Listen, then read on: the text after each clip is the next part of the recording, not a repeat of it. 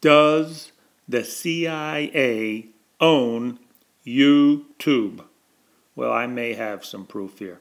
What we're looking at here is these little green icons. They're called monetization icons, meaning that YouTube pays you for putting videos up. That's why YouTube is so popular. They actually pay you to do your work.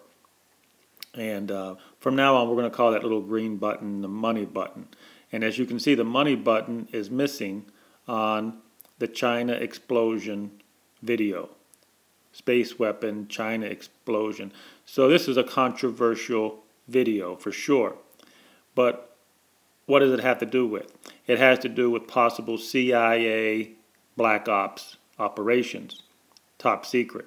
So this may be the proof, because this is not the first. If this was the first time, I might have just blown it off. But this is not the first time. I used to make many Jade Helm videos. As you can see, they did the same thing to the Jade Helm videos. They took the money button off of there as a warning. This is basically a warning shot over your head by YouTube. Stop talking about CIA black ops or we're going to cancel you. This is what we call a warning shot here.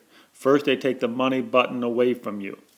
And then, once you don't get the hint, if you're a hardhead or a knucklehead like myself, and the money button doesn't deter you, well, the next step is they're going to cancel you. I'm not the first person who has experienced this.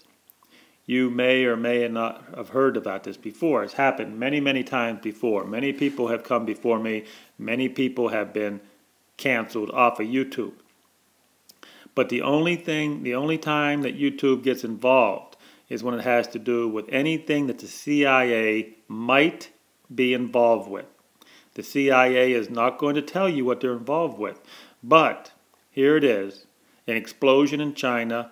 Their supercomputer wiped out. The supercomputer hacks into all the world. Who do you think's behind blowing up the supercomputer in China?